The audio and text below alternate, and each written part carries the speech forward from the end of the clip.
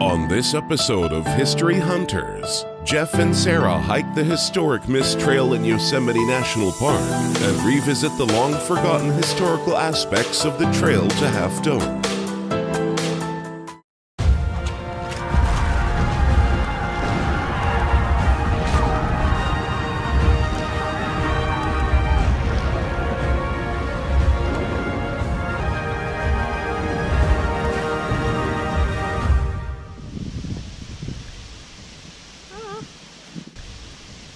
How do you feel about hiking Half Dome tomorrow? First time in what, 2 years?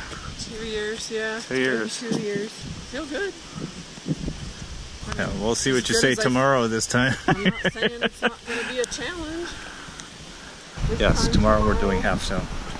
This time tomorrow we better be down from Half Dome. In recent years, daring freestyle climbers like Alex Honnold and Tommy Caldwell have piqued interest in climbing the massive granite walls of Yosemite National Park.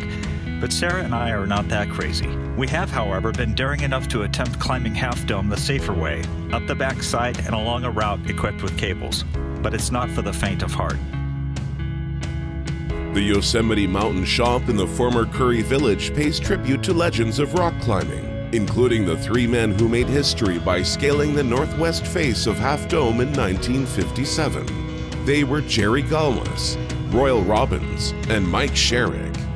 Robbins' climbing world rival was Warren J. Harding, who in 1959 became the first man to climb the face of El Capitan. In 2005, I met Royal Robbins in his clothing store in Modesto.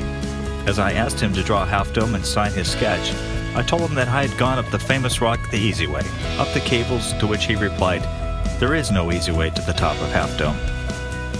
In 1964, Tom Frost, Royal Robbins, Chuck Pratt, and Yvon Chouinard stood atop a summit following a 10-day ascent of El Capitan's North American Wall. Their feat seems less than stellar when you consider that in June 2017, Alex Honnold climbed El Capitan without ropes in just under 4 hours. The shop also mentions how in 1875 George Anderson was the first man to ever climb Half Dome.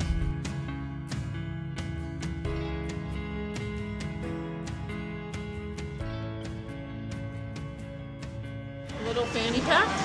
What's that for?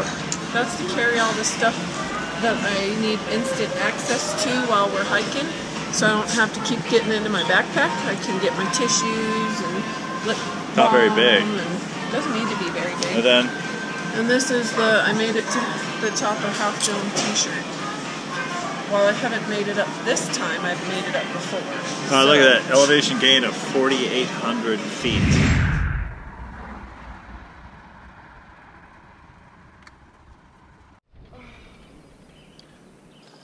We got up at 3:30 and it's pretty cold. Trailhead parking is not even close to being filled, so we're here pretty early. So Sarah's idea, getting up at the crack of dawn. If I didn't, we would be here an hour later, an hour further behind. That's not a good idea. Yeah, as it is, we look like crap, but Look like crap. she's gonna work. Fashion show, don't you know? She's gonna worry about how she feels at the end of the day. I'm not worried about that yet. I'm not going to worry about it till I feel it. Glacier Point up there. Over 3,000 feet above the trailhead parking lot is the Glacier Point rock upon which President Theodore Roosevelt stood in a famous pose in 1903 with John Muir.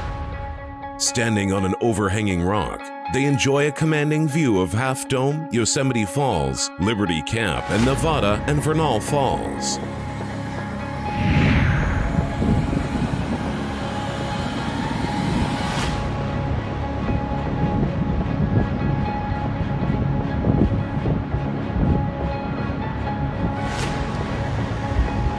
I'm an ass kicker, huh?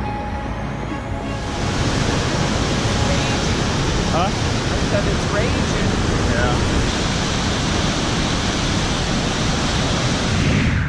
Yeah. Register Rock is just above the Vernal Falls Bridge, where a toll house was constructed in 1875 to extract a 75-cent toll for the passing on Mist Trail, or the horse trail above it that leads to Nevada Fall.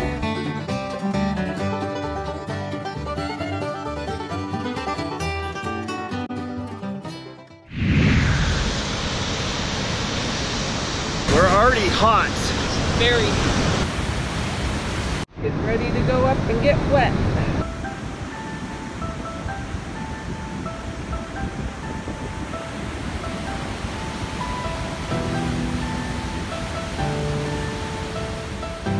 When white men settled Yosemite in 1856, there was already a primitive Indian trail to Vernal and Nevada Falls, probably along the present horse trail. Right behind me is Vernal Falls, and it's going to start raining down on us.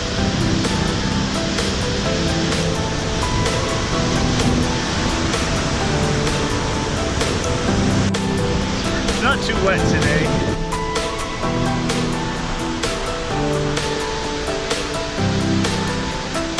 Almost to the top of Vernal, but not quite. The steps are very steep.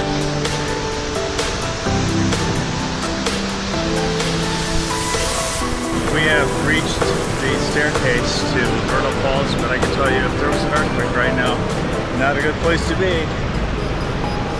Early day visitors to Vernal Falls had to use a dangerously slippery wooden ladder that was propped up under this arch of rock. The ladders were constructed in 1858 as part of a toll road created south of the river by Stephen Cunningham and others. Albert Snow built 2 new ladders up the Vernal Fall cliff face in 1871 to charge a toll of 75 cents for people brave enough to climb it. San Francisco restaurant owner Giacomo Campi was climbing the ladder in June 1871 when he slipped to his death. The state took over the ladder in 1882. The ladders were closed in 1890 and by 1897 replaced by the stone steps used today. Well, that is Vernal Falls. We've made it this far. It's about 7:15 in the morning, so we're making pretty good time.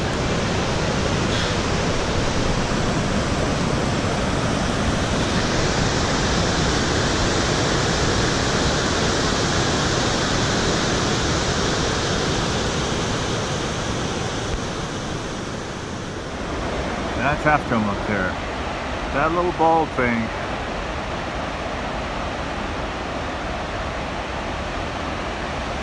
Just above Vernal Falls.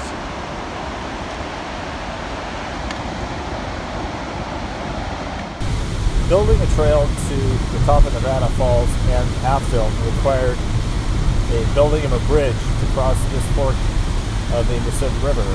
And in 1866, the state commissioned the building of that bridge at this location. This is not the original bridge, but this is a replacement of that bridge. So way back in the early Yosemite settlers, they built hotels all around this place. And this location right here, they built a hotel called Snow's Hotel. And travelers actually stopped in here. It's no longer here today, but it's somewhere in this area. Albert and Emily Snow came to California from Vermont and for nearly 20 years operated their Alpine House Hotel near Nevada Fall. In 1864, Congress placed Yosemite Valley under the care of the state of California, which governed the park under a board of commissioners. The board approved hotels all over Yosemite, including the Stoneman House seen here. In 1869, Albert Snow sought permission to build a hotel at the base of Nevada Fall and a toll trail from the end of the existing Vernal Fall Trail to Nevada Fall. The Alpine House hosted its first visitors on April 28, 1870. The Snows offered weary travelers lodging and food such as baked bread, pies, beans, donuts, and baked apples. In 1871, the Snows doubled the size of the Alpine House, but a year later it was damaged by an earthquake that shook boulders loose. After a second expansion in 1875, the inn became known as La Casa Nevada, Spanish for the Snow House. The hotel included the 12-room original building, 10-bedroom chalet, woodshed, ice house, log cabin, and stable. Accounts suggest that Emily Snow often dispensed humorous quips. She was known to tell visitors, "You folks would hardly think of it, but there were 11 feet of snow here all summer." When asked how it was possible, she replied, "Well, my husband is near 6 feet tall, and I'm a little over 5. Ain't that 11? On another occasion, when a young man asked for milk, she replied that it was time for him to be weaned. Because of their advancing age, the Snows gave up their inn in the fall of 1889. Emily died within weeks, and Albert 2 years later. The inn was taken over but abandoned in the 1890s. The decaying hotel was destroyed by fire in 1900. Galen Clark, who spent 24 years as the first guardian of Yosemite, was a frequent visitor to the Alpine House. He helped write federal legislation preserving Yosemite and is buried in his beloved Yosemite Valley.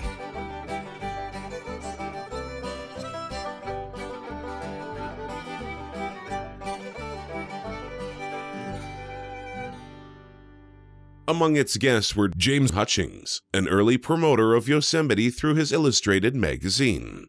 Seen here at the top of Nevada Falls, Hutchings was fond of the snows and a frequent visitor on his many treks up to Half Dome. Hutchings explored Yosemite in 1855 and made the first documented attempt to climb Half Dome in 1859. It would be 16 years later until Anderson conquered the granite monolith. This photo of Hutchings and wife in Yosemite 1902 was taken moments before his horse reared up and fatally threw him from his buggy.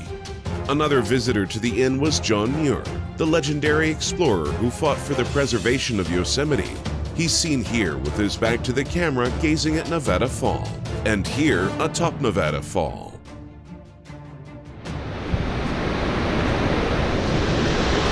So what you're hearing is the roar of Nevada Falls right in front of me. This trail is really difficult, especially if you're not used to the elevation. It's a real butt kicker for sure. Sarah's up ahead of me. She's doing quite well.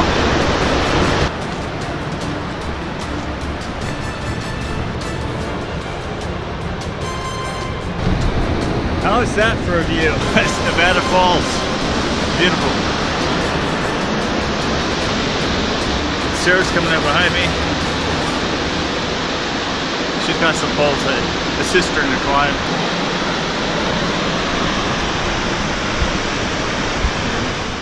So I've read one historical account that states that this rock trail from the hotel to the top of Nevada Fall was built in 1871 by a man named John Conway. It was really an amazing accomplishment when you consider how many holes were drilled and how much rock had to be split. And then it had to be placed for steps. There's no way this could have been done all by himself. And it's very possible that he got help from the innkeeper down below, Albert Snow.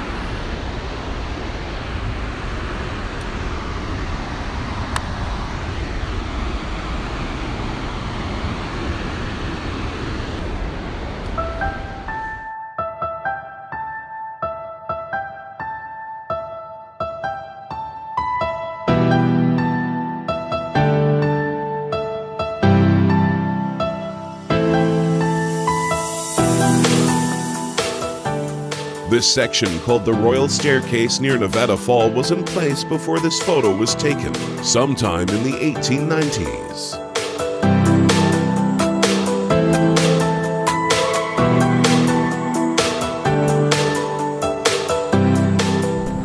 We have reached the flat part of the trail, which is the best part of the trail because you don't have to exert yourself going uphill or downhill, but it's short-lived.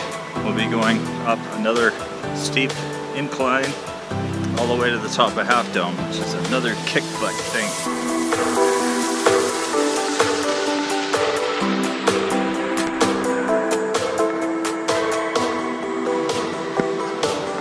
Fork of the Merced River over here. If you want to get water, this is a place to get it.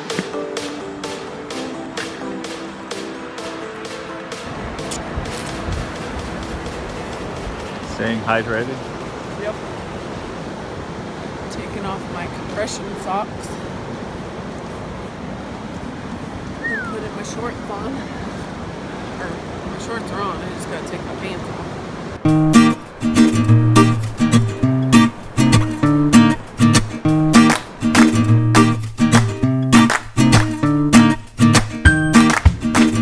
That is the back Half Dome. Waiting for us today. Hopefully it's not too damn hot up there.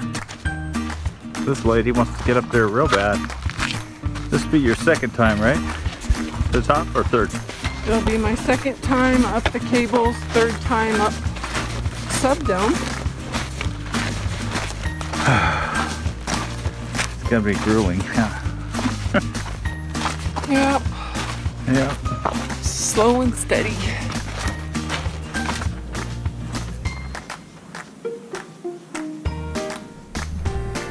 The National Park Service was good enough to create some toilets back here, and they use a solar type of disposal system, so they don't have to come in and pump the septic tanks and stuff. Took a little rest here in the shade because I'm 56 years old and I don't come up here like when I was 17 years old the first time, which incidentally was been here 39 years ago this month. I made my first trek up here as a teenager. It was in 1979. She was 4. She was 4 years old. That makes me a cradle robber. The first butt kicker is Vernal Falls. Second butt kicker is Nevada Falls. And we're now in the third butt kicker. The switchback. Which goes into the switchback, which is the worst butt kicker of all. No. Cables aren't that bad. Which goes into that ascent up to the subdome. That's the worst butt kicker. You think that's worse? Yeah, because that's, I can only get a few steps and then have to slow and stop. And if I'm going this slow now, boy, we're in trouble. Yeah.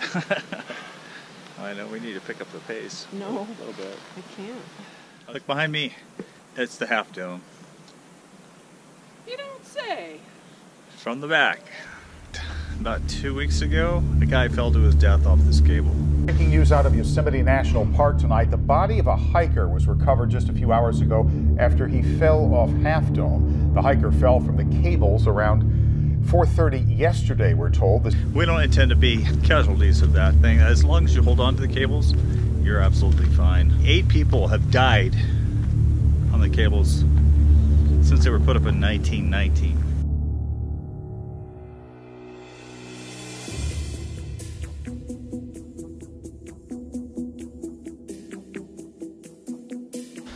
So about the time that white men first entered Yosemite in the 1850s, 1840s, everybody said that Half Dome could not be scaled because it's too formidable, too steep, no way to get up. That was until 1875. A man by the name of George Anderson, some history books refer to him as a Viking, big guy, apparently very brave. He decided to go up by drilling holes in the rock and attaching little eye hooks and slowly reaching up, drilling another hole, pulling himself up, putting his foot on the lower hooks, and then eventually attaching a rope. Well, on October 12th, 1875, he made it to the top. And apparently he told everybody about it because there was a group of Englishmen. There was 6 Englishmen that wanted to go up. 4 days later, he brought them up. Only 4 made it. The other 2 chickened out. And it said that in November, John Muir came up here, so he was the 9th person to make it to the top of Half Dome. Galen Clark was 65 when he followed Anderson's feet. By 1882, Anderson was planning to build a wooden staircase to the top of Half Dome with a hope of making a small fortune from tolls. While collecting timber for the project, he became sick and died alone in his cabin. He was 48 or 49 when he died in May 1884 and is buried in Yosemite Valley's Pioneer Cemetery. In the past 143 years, people have been coming up to the top of Half Dome. In 1919, they put up the cables, and thousands have been up here. And I'm so out of breath. Yeah. Shot of this, how she takes in air and water at the same time.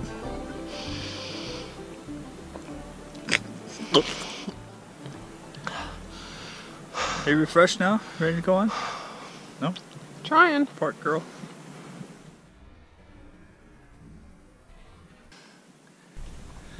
$2 miles on my couch.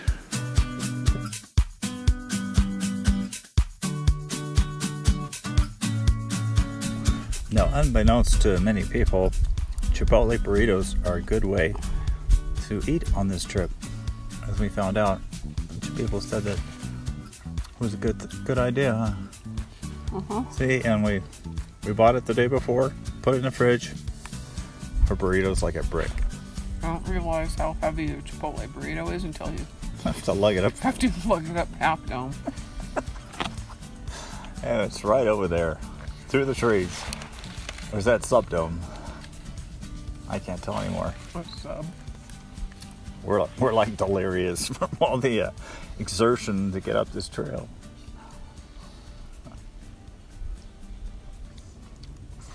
I think the biggest problem is when it's like overheating. Oh, the backpacks? Yeah. Yeah.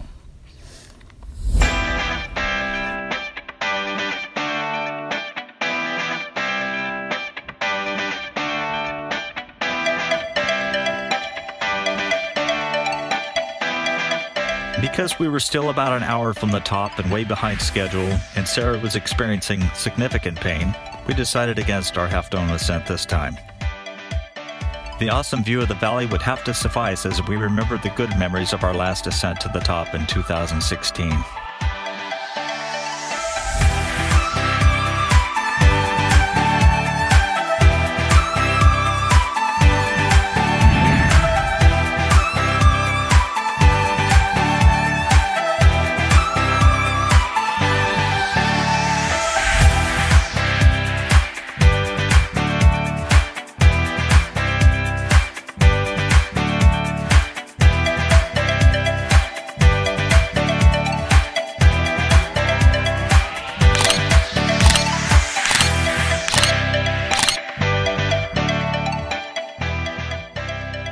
On their hike back to Happy Isles, across the flat section behind Half Dome, Jeff nearly stepped on this rattlesnake crossing their path.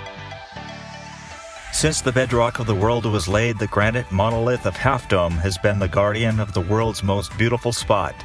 Millions have gazed on its face and wondered what it's like to stand on top. But it's an experience not attained without physical pain and exertion, unless you happen to be the moon and easily roll up its backside. The world is always changing, but it seems Half Dome is a constant, and that's a good thing because something this grand and awe-inspiring should stay around as long as mankind to enjoy it.